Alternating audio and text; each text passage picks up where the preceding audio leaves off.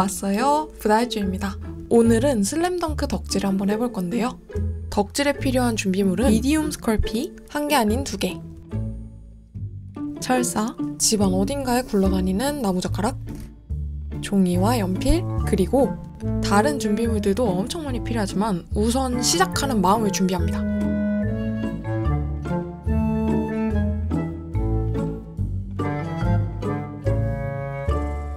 이게 바로 슬램덩크 강백호의 지도입니다. 지도에 맞게 철사를 이리저리 헤매다 보면 벌써 사람 하나가 나오게 됩니다. 그 다음 정말 진지하게 피규어를 어떻게 만들지 계획을 짭니다. 실제로 아트토이 종사자분들이 보시면 이 새끼가 뭐 하는 거지? 싶으실 수 있는데 저는 구체적으로 피규어 만드는 법을 모르니까 1, 2, 3등분이라는 치밀한 계획을 세웁니다. 그 다음 본격적으로 조형에 들어가기 전에 잘 만들어야 된다는 강박에 휩싸인 저를 응원합니다. 야, 잘 들어. 너 지금 잘하고 싶지? 근데 잘 못하거든? 그러니까 그냥 해. 쫄지 마. 할 수 있어. 자, 첫 시작은 젓가락에 머리를 만들어주는 겁니다. 이때 꼭 지도에 맞게 사이즈를 맞춰주는 거 잊지 마세요. 이거는 제 치과 도구가 아니라 제가 쓰는 조형 도구입니다.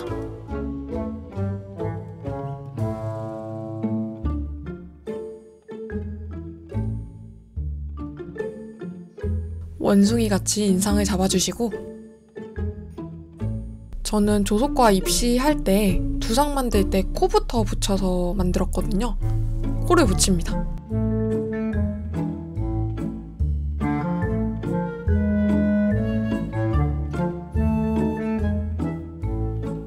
코를 중심으로 이목구비 위치를 대충 잡고 서서히 드러나는 저의 실력에 감탄합니다.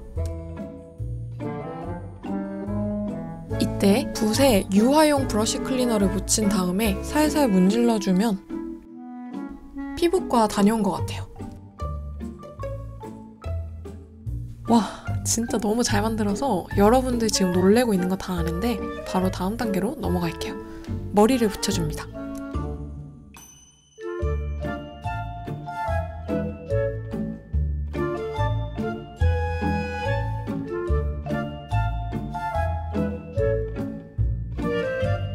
이렇게 고객님 두피 마사지 하듯이 지압점을 꼭꼭 눌러주면 되게 시원합니다. 마사지 받고 싶네요. 제가 생각하기에 슬램덩크에 나오는 강백호 이미지가 뭔가 좀 또라이 같은 피가 끓는 그런 이미지라서 반항적인 느낌을 입술로 표현해봤어요. 그 다음 조립하기 쉽게 철사를 꽂아주시고, 그리고 여기서 나오는 미니 ASMR.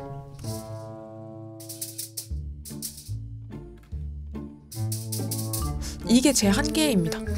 막 마이크 놓고 소리 녹음하고 소리 자르고 정리하고 그걸 못하겠어요. 그래서 안 합니다. 철사와 쿠킹 오일을 이용한 뼈대에 살을 붙여봅니다. 도킹 한 후에 얼굴과 몸을 자연스럽게 이어줍니다.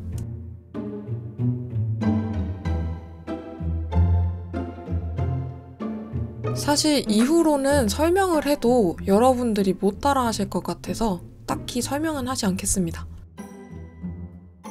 물론 이런 거 만드는 거 설명을 원하시는 분들이 있는 거 알아요. 하지만 저도 이렇게 피규어를 만들어 보는 게 완전 초보거든요. 그래서 그냥 조금만 설명할게요. 여기가 가슴골, 여기가 밑에 가슴, 여기가 쇄골, 여기가 복근, 여기가 척추, 이렇게 팔자로 날개뼈 라고 표시를 했으니 이제 살을 붙여줍니다. 짜잔. 그 해부학 하시는 분들이나 아니면 운동을 전공하신 분들이 보면은 이 뭐 하실 수 있지만 저는 운동을 전공한 게 아니니까 그냥 할게요. 물론 저도 대학교 1학년 때 가벼운 해부학 수업을 전공 수업으로 들었어요. 그래도 제가 지금 졸업한 지 좀 됐으니까 기억을 할 리가 없어요. 그러니까 그냥 만들게요.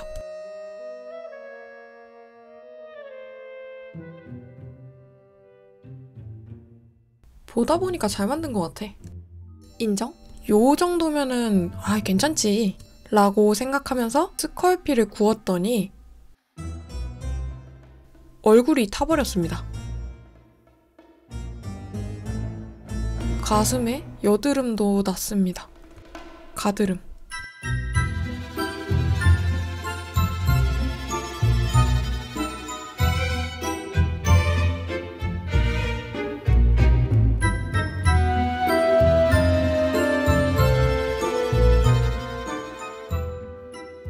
뒤에 있는 거 치워. 자, 여러분들이 보시기에 15초 만에 팔이 만들어졌습니다. 저한테는 며칠 걸렸어요. 하지만 그건 상관없죠. 며칠이 걸리든 다리를 만들어 봅니다. 이렇게 코딱지 뭉치듯이 조물조물 뭉친 다음 톡 붙여주면 이게 무릎이 됩니다. 자, 코딱지 무릎 뒤에 뒷종아리 근육 붙이고 허벅지 근육 붙이고 몇 년 전에 배운 전공 지식 떠올리고 하다 보면 치킨 텐더 같은 다리가 만들어집니다. 전공 되게 팔아먹죠. 저도 알고 있는데 뭐 제가 배운 게 그거니까 어쩔 수 없습니다.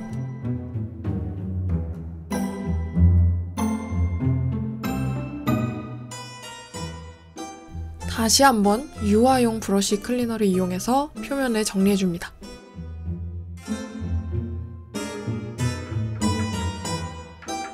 한번 구워주셔서 딱딱하게 굳히신 후 신발을 만들어줍니다. 자, 여기서 제가 예전부터 뭘 만들 때마다 항상 하는 생각인데 뭔가를 만들 때에는 끝부분을 되게 잘 만들어야 됩니다. 이게 뭔 소리냐면 인체를 만들 때 끝부분인 얼굴, 손, 발을 잘 만들면 절반은 먹고 들어갑니다. 이해가 쉬울 수 있게 예시를 들자면 음식 코스 요리를 먹을 때 첫 음식과 마지막 음식은 임팩트가 있어야 합니다. 생각보다 사람들은 기억력이 안 좋아서 중간을 잘 기억을 못해요.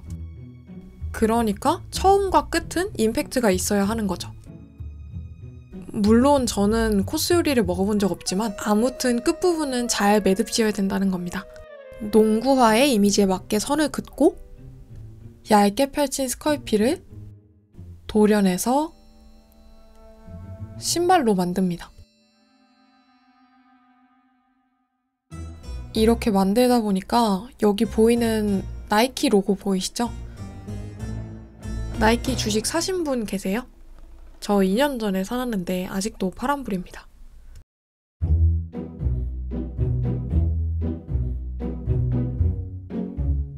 이렇게 말씀드린 것처럼 끝부분인 신발을 잘 마무리해주고 한 번도 만들어 본 적 없는 옷을 만들어 볼게요.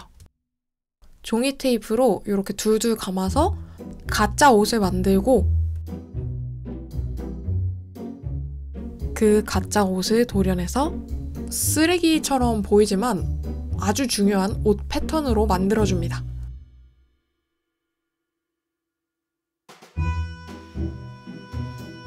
이제 미리 준비해둔 란닝구를 빨간색으로 염색을 해준 후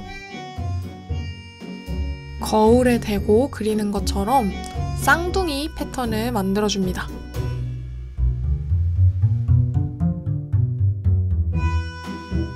이렇게 해서 옷을 만드는 겁니다. 느낌 오시죠? 동일한 방법으로 아랫도리도 만들어줍니다.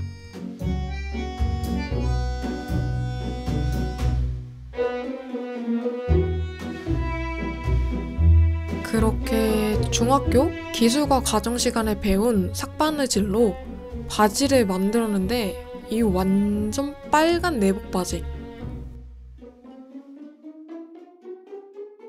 배가 고파서 엉덩이까지 다 먹어버린 홈쇼핑 내복 바지 였지만 한 두세 번의 시도 끝에 적당한 품의 바지를 만든 후에 고무줄을 달아줍니다.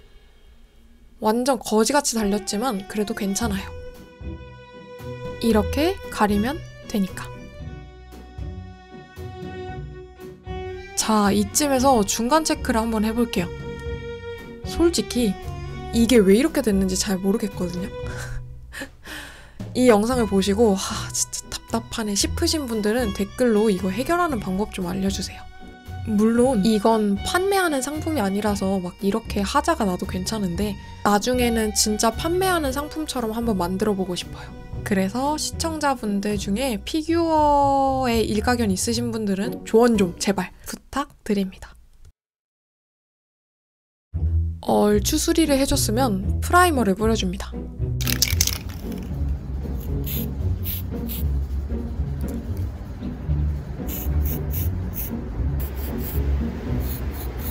진짜 왜 이렇게 어설퍼 보이지?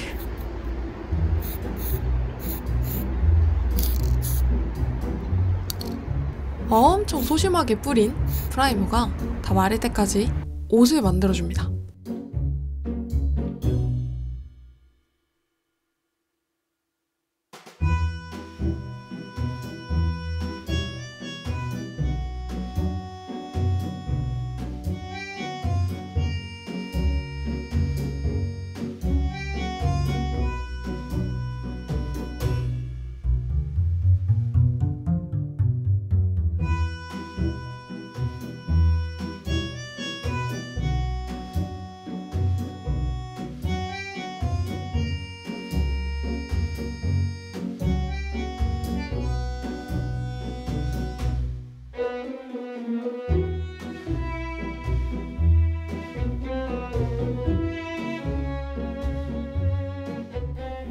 가까이서 보지 않고 멀리서 보면 제법 그럴싸해 보입니다. 에어브러쉬가 없다고 피규어 도색을 못하나요? 그냥 붓으로 하세요. 물론 붓자국은 겁내 남고 엄청 어설퍼 보입니다. 그래도 난 이런 마띠에르가 살아나는 게 좋더라.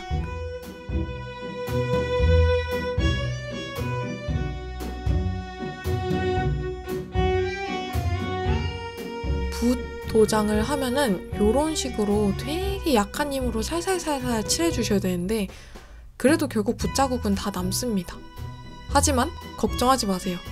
멀리서 보면 잘 안 보입니다. 만약 누군가 와서 이 피규어는 왜 이렇게 붓자국이 많아? 라고 물어본다면 이거 약간 요즘 유행하는 노출 콘크리트 카페처럼 미니멀리즘의 특성을 살려서 그 질감을 표현한 거야 라고 대답하시면 됩니다.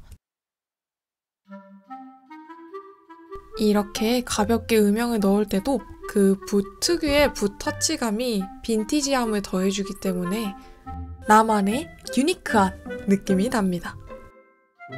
결정적으로 이건 소비자에게 판매하는 제품이 아니기 때문에 내 맘대로 떡칠을 해서 신발을 만들어도 괜찮습니다.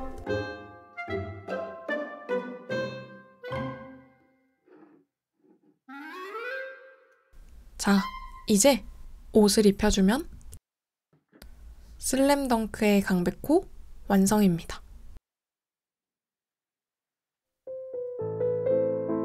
이게 제가 한번 해보니까 조명이 너무 강하면 피부가 너무 더러워 보이더라고요.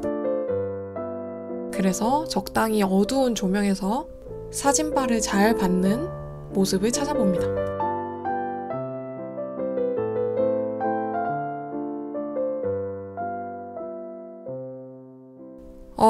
조명 어둡게 처리하니까 영상 되게 잘 나왔네요. 실물보다 훨씬 잘 만든 것 같습니다. 아무튼 여러분들은 지금 이거 감상하시느라 눈치를 못 채셨겠지만 지금 이 강백호 피규어의 포즈는 슬램덩크 20권 표지 일러스트에서 따왔습니다. 저기 백호가 팔을 기대고 있는 곳에 송태섭이 있어야 되는데 이거 영상 조회수 나오는 거 보고 추가 멤버를 만들지 말지 결정하도록 하겠습니다. 모든 건 제 손이 아니라 여러분들 손에 달려있어요.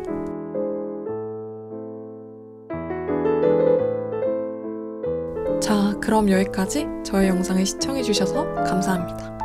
피규어가 갈라지고 붓으로 떡칠을 하면서 채색을 했지만 전공자라는 건 구라가 아닙니다. 그럼 우리 다음에 또 만나요. 안녕.